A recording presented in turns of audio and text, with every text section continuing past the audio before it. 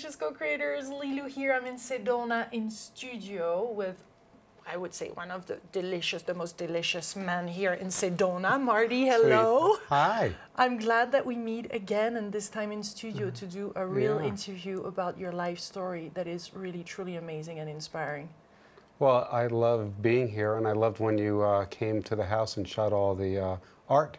Beautiful art. That I did for a short period of time. So that video went viral all over the internet, and we definitely, I saw a spark of your genius and your inspiration and your love, and we're going to speak of all of that today because you wrote a few books. They're all titled The Field of Love, right. And you have your memoirs, right. But also smaller little versions of it, or how would you call them? Well, the second book there, this one, which is called Field of Love, How to Experience the Field, sort of takes the experiences that I had in the memoir and condenses them into a shorter book so people can sort of go right to those experiences and what my recommendations are for trying to connect with the field or the unified field of love by doing different types of exercises.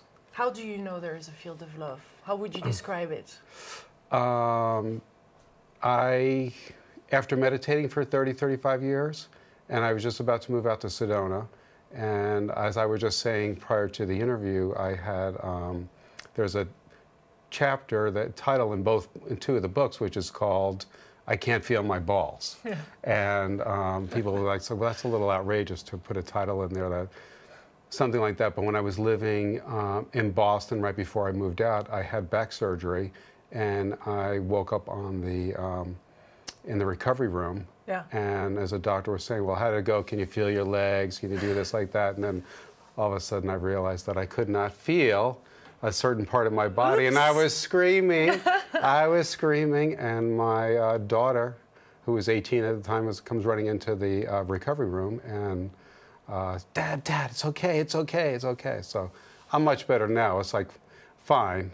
How is that related to the field of love? The field Marty? of love. So what ended up happening was when I got out of the hospital, and I was staying in my apartment, and I mean I needed a walker. I had to stay in the hospital for a few days. I needed a walker, and they didn't tell me when the feeling was going to come back. 6 months, a year, we don't know what's going to happen, and I was completely devastated by that.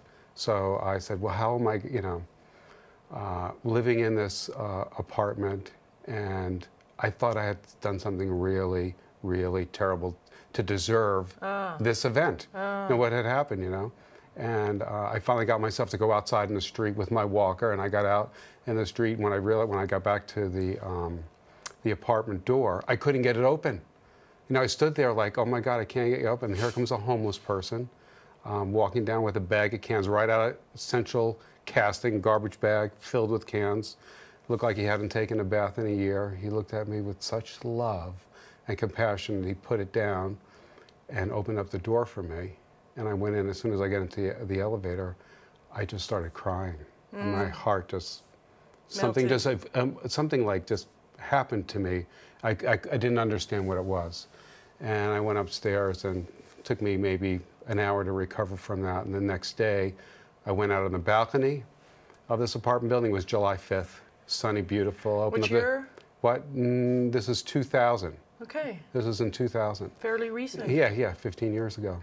And people upstairs were yelling down to me from complete strangers, hey, can we get anything for you? Want us to go to the store for you? And it's like people, just complete strangers wanting to help me. It's like, never experienced that. Same thing again.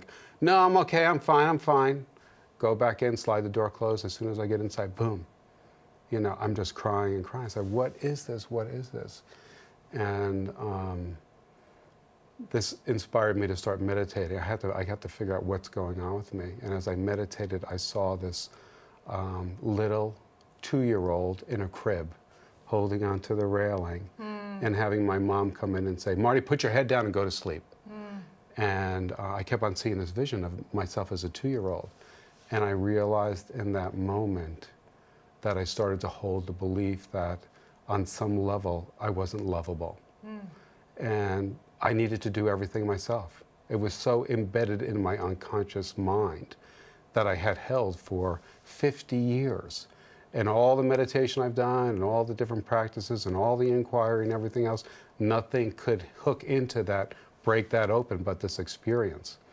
So, and it's interesting to know that, because with the career you had, and you had 2 multi-million-dollar business that you brought public and that you sold, and you're the successful man and put so much energy out, and yet you are not lovable. Yeah, well, and not the thing that's crazy is like not knowing it. Yeah. I couldn't believe that. So I started to ask myself the question: without the thought, I'm not lovable. Who am I? So I just kept on. Without that thought, who would I be? So I went out into the hallway. It was like a big apartment. I was going with the walker down the hallway, and a complete stranger gets off the elevator and starts walking towards me, and with a briefcase. And as he walked towards me, his body just turned into light. And the amount of love that just filled up the space completely engulfed everything in the hall, including myself. I just went against the wall, and I was just in this field of overwhelming love that was so transcendent. And I've had a number of really powerful Kundalini experiences and everything else. This was like no efforting, no thought, no trying to move my breath, do a mantra, do anything else. I just went into this field that was completely transcendent. Did you feel that you were touched by the hand of God? Well, I felt like I was the hand of God. Yeah. And I made it back to my apartment, and I thought, I was concerned that I couldn't feel my leg, and I couldn't feel my body at all, and I was like so ecstatic. And I sort of came to the next day. I went outside, and I was on the street. As I'm going down the street, a young, maybe like 25-year-old woman was walking towards me, and the same thing happened. I mean, literally, like I needed to walk, or otherwise I would have hit the sidewalk. Wow. And my whole life, I always wanted to be like, go into a samadhi state and just be completely ecstatic. Yeah, but once you're in there, it's not that practical. Well, it's not, and the funny thing is what the mind does is I was then tried to start protecting myself, because the love, it was really the fear of love was so overwhelming for me that now when another person would start walking down the street, I take the walker, I just direct it right into the traffic in the street to go to the other side, because I thought that they would pick me up and take me to the psychiatric hospital and say there's something seriously wrong with this guy. And then it just sort of calmed itself down. But all my books, Field of Love, are based on that experience. And that this... You didn't freak out more than that? No, I didn't freak out. I didn't freak out more than that, and I realized that it's always here. It's always shining through our eyes. That awareness is always there every single moment, and we have the ability to touch it. I shut it down. Our mind shut it down. Emotionally, we shut it down. Physically, we shut it down. And if we just like let ourselves have that experience. So what is for you the best way to feel that field of love? Well, like right now, for example, how do you start to touch it, feel it? It's just to be it. Yeah, yes. It's like Ram Dass when he wrote "Be Here Now," the last, not his last book. One of the books was "Be Love Now." It's just be that. It's your true nature. If you can. There's a number of ways you can do it. You can just drop whatever thought you're having, just be in the moment.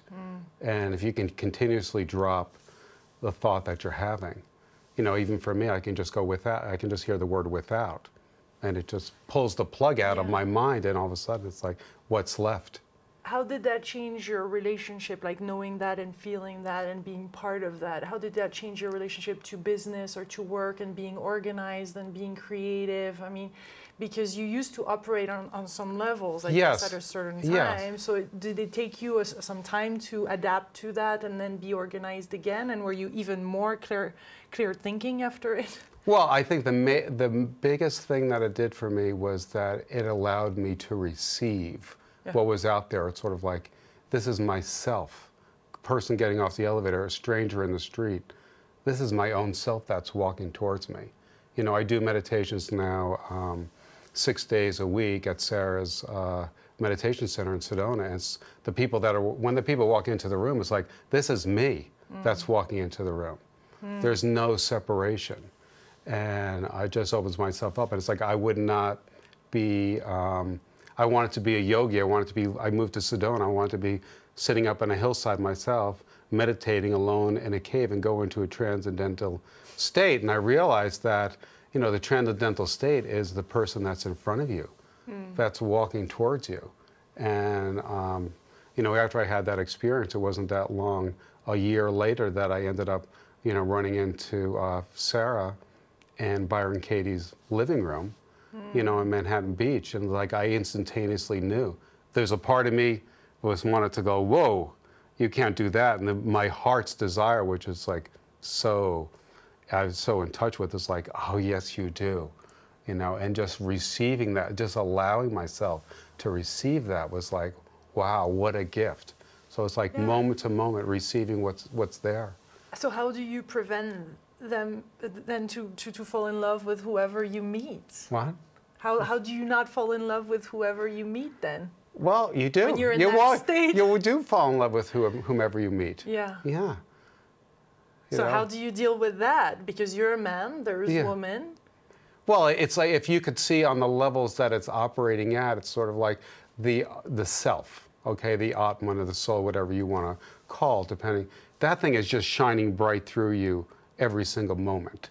And then the first layer that's right outside of it is just a bliss layer.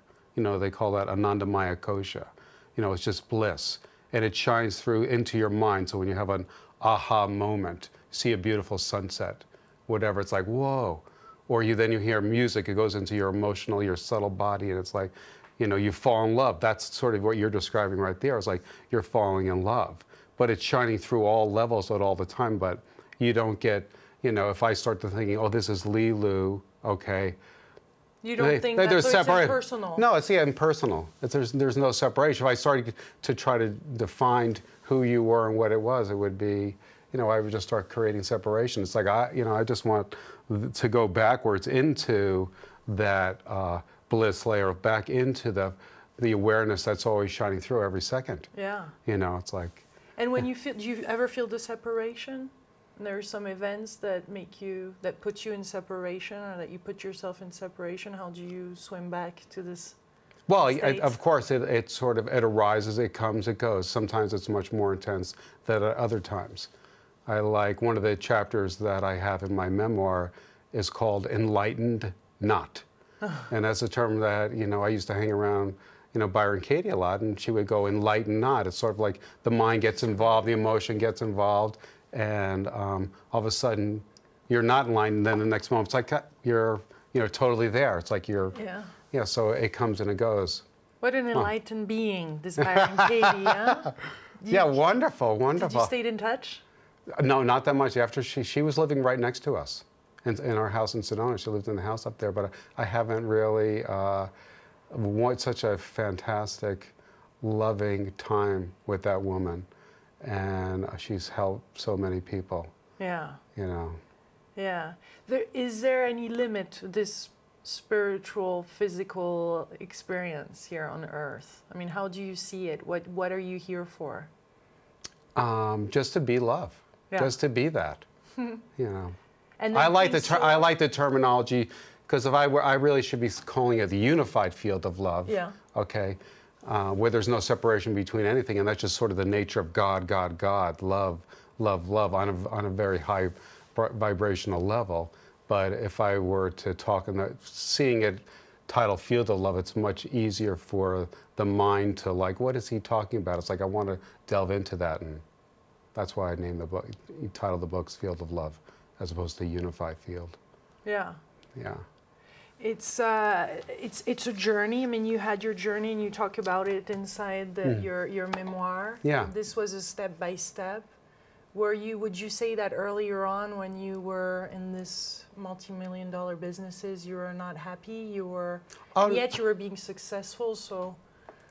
No, I actually tell the story in the beginning of the book how I had this Kundalini experience unexpectedly in Gainesville, Florida, in 1974. You know, it was like that's earlier on. Yeah, so earlier on. But the thing is that experience was so out of this world. It happened over a two and a half hour period of time that my whole life, all I wanted to do was to go back into that state. My whole life has been about trying to retouch that space. And I would basically do anything to get there. And the business... Drugs? What? The drugs? What? Well, I mean, it's sort of like when it dissipated, it's sort of like I went to doing some, as you were saying before, some mushrooms and anything to try to do it. That can put you in touch with it for 6 hours or 12 hours, or if you're doing LSD, but you want a continuous, uninterrupted experience of it. You have to do a little bit more work, but... Yeah, and I like what Ramdas said when I interviewed him in Maui. He said, when you get the message, hang up the phone. You know?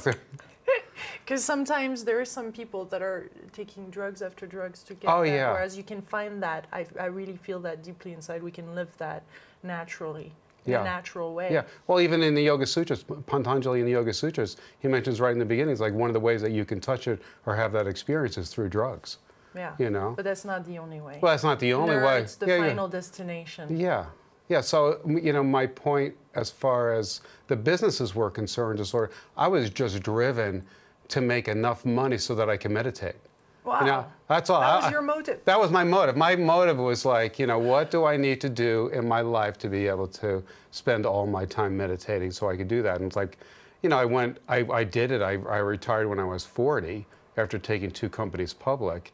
And then when I did that, I built this giant house in Boston that the Saudi royal family actually eventually bought from me, because the whole floor was, first floor was this white Carrara marble. It looked like it was right out of Saudi Arabia. But when I moved into that house, I had a temple and I would do my own programs. I said, I'm going to meditate. I'm going to meditate. I'm going to meditate. I'm going to do 1,000 breaths. I am going to force myself into this experience. I'm going to force myself into like a Kundalini experience. And all it did was just gave me a giant headache. You can imagine sitting there for 6 hours a day and just breathing up into your crown chakra 1,000 times a day. You know, I was doing that, and that's what and so it's so funny to me that in the midst of that, that's when Byron Katie ended up walking into my house one day in like the early 90s. You know, sort of like that was probably the fruit of me doing my breathing. Yeah. You know, she walked in, and then it's like, well, how do I go even beyond this? And then it's like, okay, we're going to blow up your back and put you into this other transcendental state. So there are so many different ways.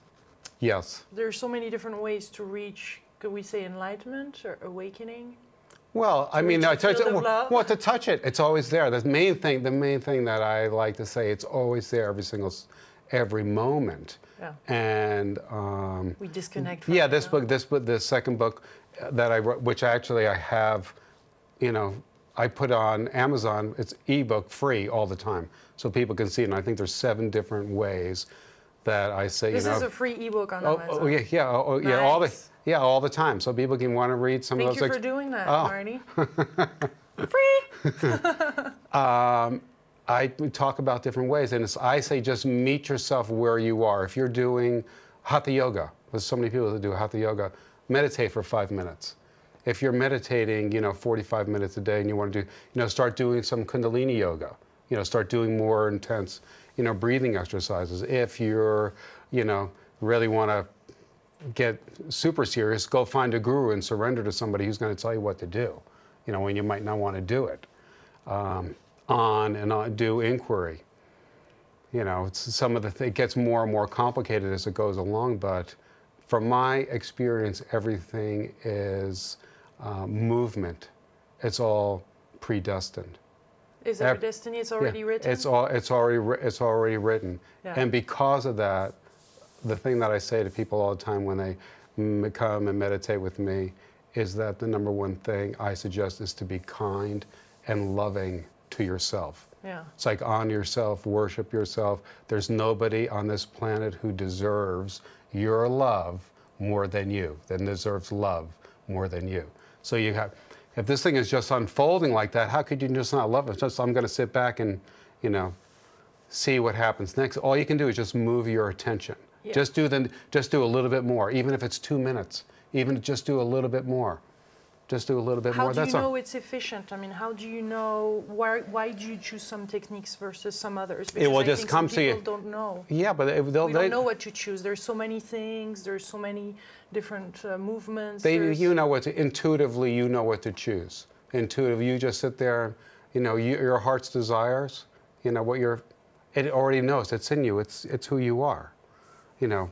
It will lead you. It feels good. It feels good. It feels good. It will lead you what to do, and you might do whatever that practice is for 5 minutes, or you might do it for 5 years. So every idea that you would have, you would sit down and just see it Well, from not your me. heart. I mean, not for me. It's like Would you take your time, or the intuition just comes in? Just well, like that? I mean, I ended up having that experience. I went and lived with Muktananda. You know, for a number of years, I ran an ashram of his in Boston. You know, it was like totally, you know, that took up a really You're big a real devotee. Yeah, that took up a big part of my life. Yeah. You know, and then he died in 1982, and it's like, okay, what do I do now? It's like, well, I have 2 young children. It's like, I need to make some money, and I really want to meditate, so how do I do that? I just listened intuitively. I just listened. You know, I think a good example is my paintings, because you know I never painted before. Yeah, and that's extraordinary. And people are like, well, how did you do that? It's like, I did the companies the same way that I painted. I just listened. It's like, what do I do next? I'm just a good listener, because I have great faith in that source, which is always lit up inside of me, is always there, is going to give me the answer, you know. So how do you listen? Tell us more about that. Oh, you just get What is your ritual or to listen? What is the best moment during the day or way for you to listen to that? How do you get there? Well, my mind is very quiet and very still most of the time. Yeah. You know, so I notice when something starts to activate, or I'm having thoughts about something, it captures my attention. Then I start to, if I need to take an action about something, you know, like the only thing I'm listening these days is sort of, you know, I was meditating 6 days a week, running meditation 6 days a week. Now I'm going to be doing it 9 times a week. Like 4 days a week is going to be twice a day. And it's like, why am I doing that? Well, the main reason to do anything is because it feels really good, you know. And I always say that too. It's like, don't do any of these practices and things unless you're getting something from it, unless it feels good. People know this. When they do hatha yoga, all right, they come out of that thing and they go, this feels good. I'm going back tomorrow. I'm going 3 days a week. Or they meditate. It's like, that felt good. 15 minutes, I'm going to meditate. Can you do too much of a thing that feels good? Well, it doesn't matter. Even if you do you can definitely do too much of a thing, and your body will immediately let you know. Your mind, your being will let you know, okay, that's too much, okay, let's settle down here. And I think in my memoir, which you see, is that I went through such a range of experiences that were so diverse, so many of them so crazy. I mean, even if you looked on Amazon, some of the comments, it's like, this guy's, you know, some of the things that I revealed, which my wife and daughter said, you're out of your mind, this is coming out of the book. And why did you want to put all this out? Well, when I wrote the book, I just heard the only way to do it, because I wrote 45 minutes a day, you know, 150 days, and there's 150 chapters roughly in the book. And the only way I could do it was not to censor myself at all. I just wrote it authentically, as if I was back there reliving the experience, you know. Yeah, you know, whether I was taking over a building at Cornell, I did when I was in college, or if I was in a house of prostitution in the Far East, you know. That's all in there, and the whole story. It's like, and I look at it now because I wrote it 5 years ago. It's like, is some of this stuff? You could see that some of the chapter titles are funny. It's like, is this necessary? But I think that's what happens. It's all movement. Everybody's going through their own story. Yep. So this creates the space. I found, especially for men, have reacted much more to the book, because wow, it's like, I just love how free you are just writing all this stuff. It's like you didn't hold any of it down, you didn't suppress anything, you know, and it just creates freedom for people to go, okay, wherever I am is where I'm supposed to be. I think it's very, you just had the Wayne Dyer's voice there. Oh my God, I just freaked out. It's great for women and men to, well, let me say this. Would you consider yourself as a man of the heart? A man with an open heart? Yeah, I would consider my... Yeah. Well, I think the core being, even from like a quantum physics standpoint, yeah. because from a yogic standpoint, for me, for so many years, probably 25 years of my life, I was always trying to, the crown chakra, or trying to blow out the top of my head, which I had done in the past, seemed to be where the center was. But after that field of love experience in the hallway, everything ended up being more in the center part of my being. Not the physical heart, or it's not even the heart chakra. Yeah. It's just the center of your being. So if you want to refer to that as the heart, okay, that's what I like to refer to as the heart, or your center. Yeah. Yeah. Beautiful. I think it's great to see that, because you seem to have a feminine and a masculine energy quite balanced there. Are you in touch with that feminine and masculine side within you? Do you feel it balanced?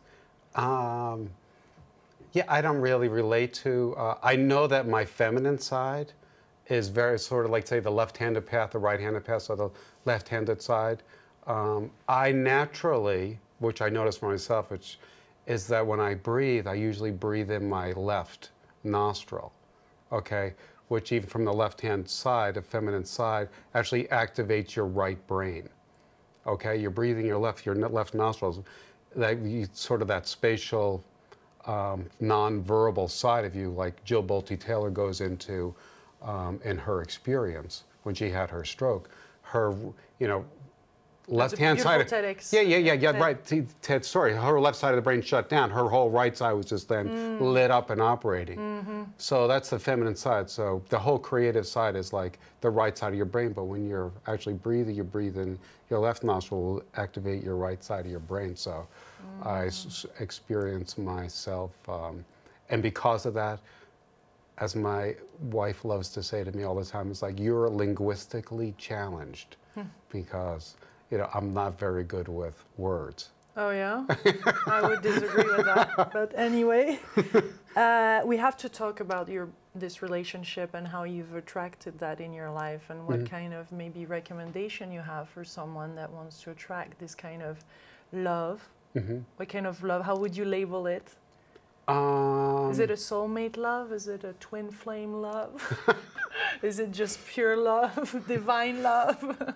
Well, I tell the story. I tell the story in the book, and of how I met Sarah, and I was like sitting in Katie's living room in Manhattan Beach, and this girl was 3 days in a row. As I looked out the window, this girl was walking down, and I was like, wow, I was happy being in California because had been living in Sedona, and in your cave. In my cave, and out of nowhere, this guy who actually staying in the house walked up and started talking to her.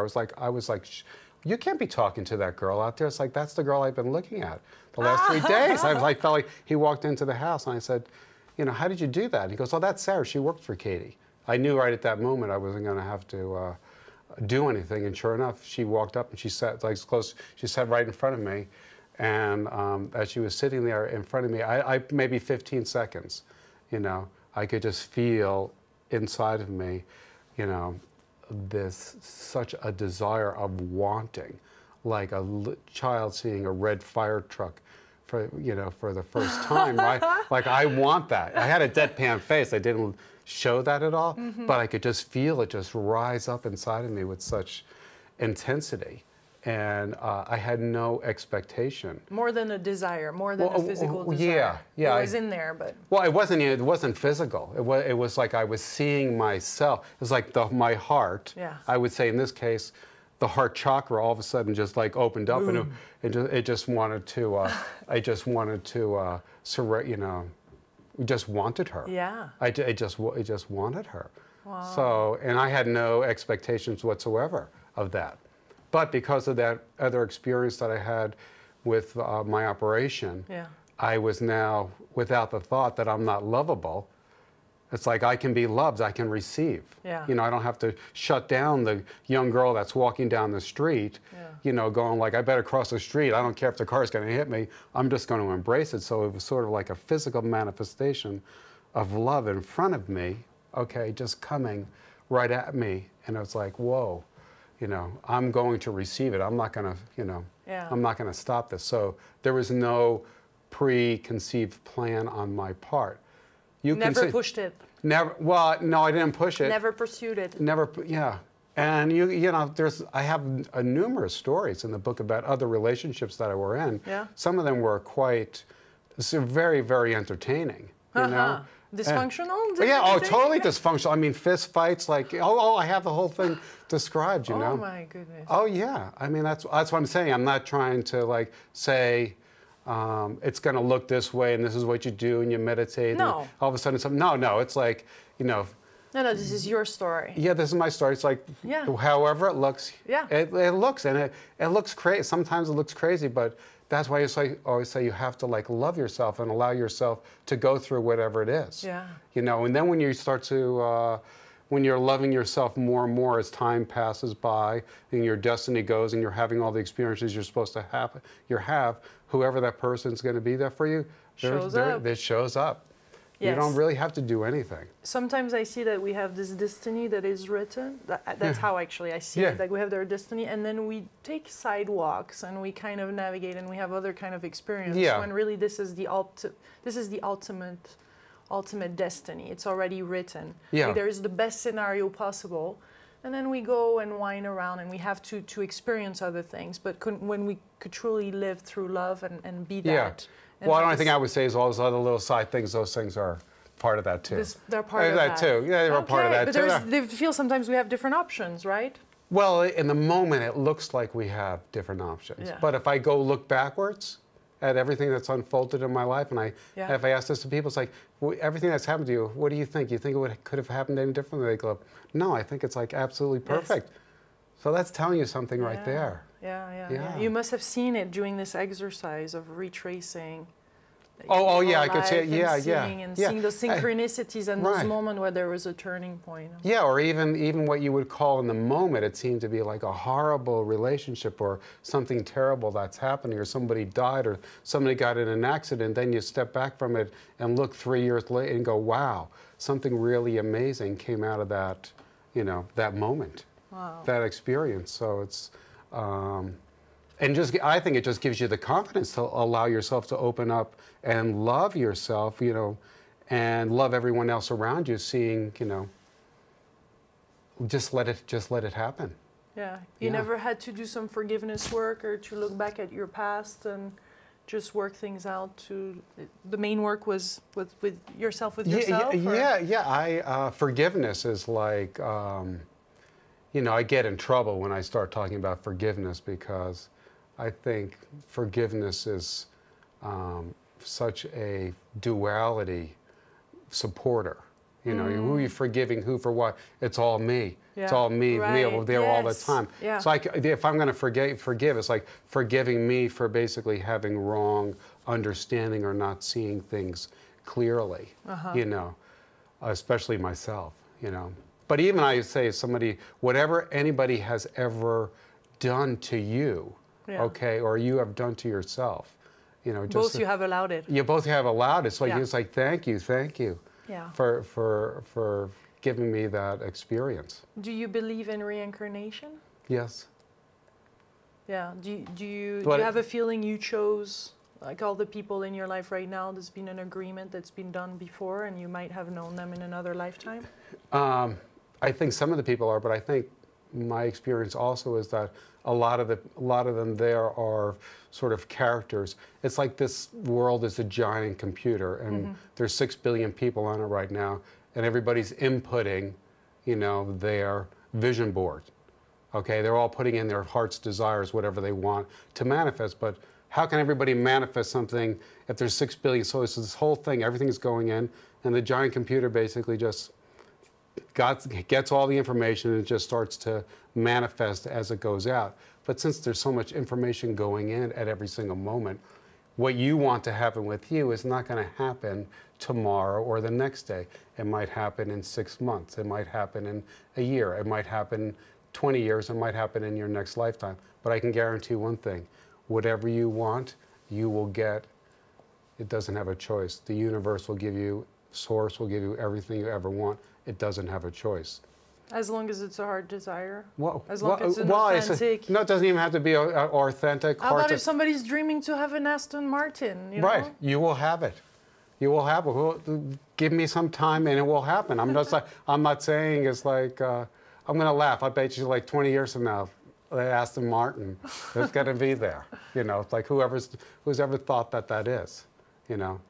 Yeah. So how is that related to reincarnation and the soul? Well, the only reason saying that is because whatever some of the latent, as they would call them, samskaras left over, which are stored in your quote unquote causal body that goes with you, like your soul from one lifetime to the next. It has those impressions. It knows what the desire is that you want.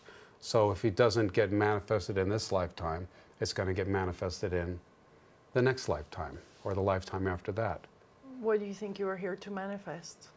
I'm just here to manifest being love, you know, and to totally owning that and allowing myself to receive it to the fullest extent, you know. And part of my to the fullest extent. To the fullest extent, my emotional or my mind will try to get control sometimes and shut that down, because it's sort of like if love, total receiving, unconditional of my own self and everything else around me is like, whoa, that's like a lot. It's a lot. It's a lot. I mean, do you still see your own limitations?